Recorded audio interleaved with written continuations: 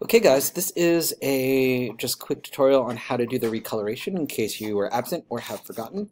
So to recolor, remember, go to your layers over here.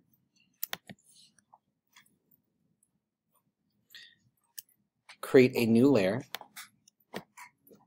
and make sure that's set to overlay. You'll notice if it's done correctly, you should be able to see through. You should be able to see through your paint. If you haven't, you wouldn't be able to see through it. Make sure when you're painting that you've got the right layer selected. In this case, I'm on that pixel layer. Notice if I go to my background layer, I can no longer see through.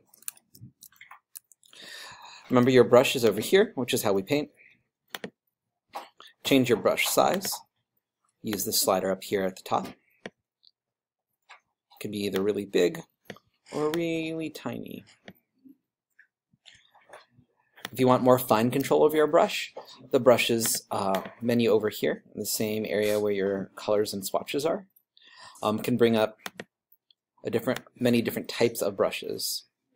So you can of course change size, you can change the fuzziness of your brush, or if you want to be more and more particular, you can do things like do watercolors.